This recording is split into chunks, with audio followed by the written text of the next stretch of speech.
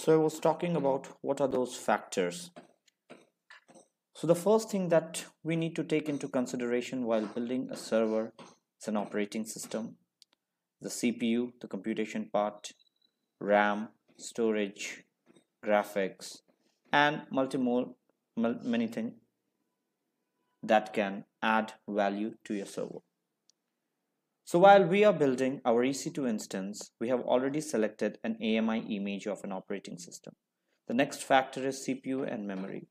To select the CPU and memory totally depends on the requirement coming from the client. So AWS gives us a privilege of selecting the type of instance. We have got total of 10 to 11 types of EC2 instance that can be built. DIRT, MCG, FPEX are different types.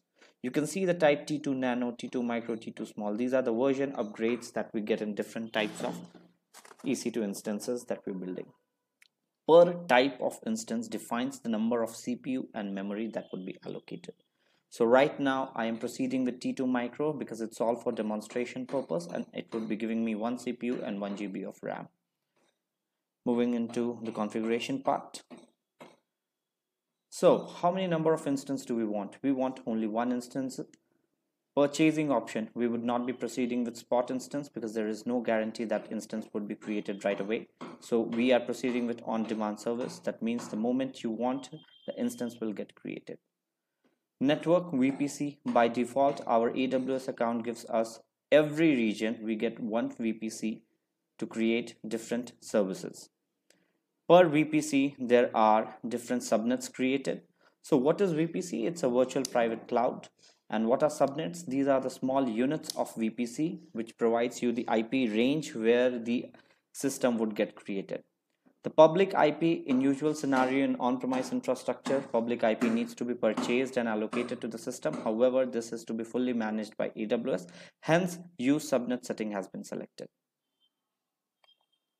Capacity reservation has to be open so that, as I said, it's elastic compute cloud. There has to be an elasticity open for our EC2 instance. IAM role, that means identity access management role, would be the stuff that would delegate on behalf of EC2 to access other services. Right now we have not created any IAM role. We would not be selecting anything for it. Shutdown behavior, that means if in case we shut down the server, what should happen to the services? Will it be stopped or terminated? We have both the options. I would proceed with stop as I feel that we should not be enabling termination immediately.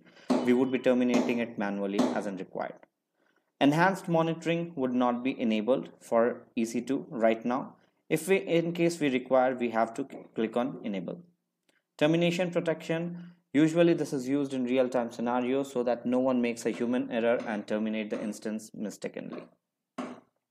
And tenancy means shared. That means do you want a dedicated tenancy or a shared? We would proceed with shared, as dedicated would be quite expensive.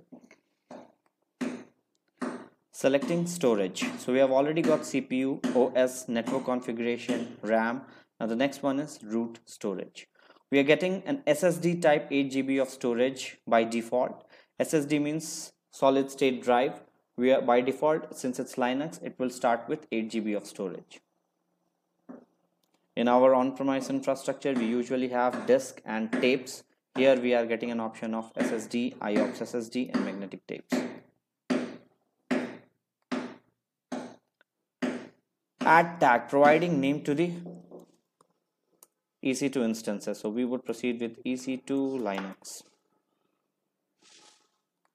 Security provision through security groups. That means what are the level of security or layers of security that we provide to EC2 instance.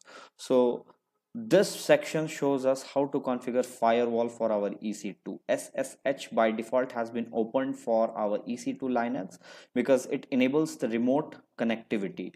We are building a remote server. Obviously the port needs to be opened. Port number 22 using protocol TCP has been opened. I'm configuring it from custom to anywhere. Custom means you are defining an IP range. That means only that IP range servers or clients can connect to this machine. If I do anywhere, I'm basically pushing it into public cloud. As per the requirement